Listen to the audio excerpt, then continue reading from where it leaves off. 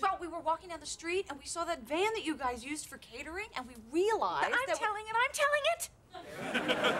Okay, you know how people need transportation, but they also need massages to relax. So I just figured we could combine the two. Okay, I give the massages and Frank drives. I can fix up the van, bolt a table in the back, and you know what I've got? A place that no one will ever get out of alive? No! Think about it. It's a taxi that people take when they need to relax. It's a relaxy taxi!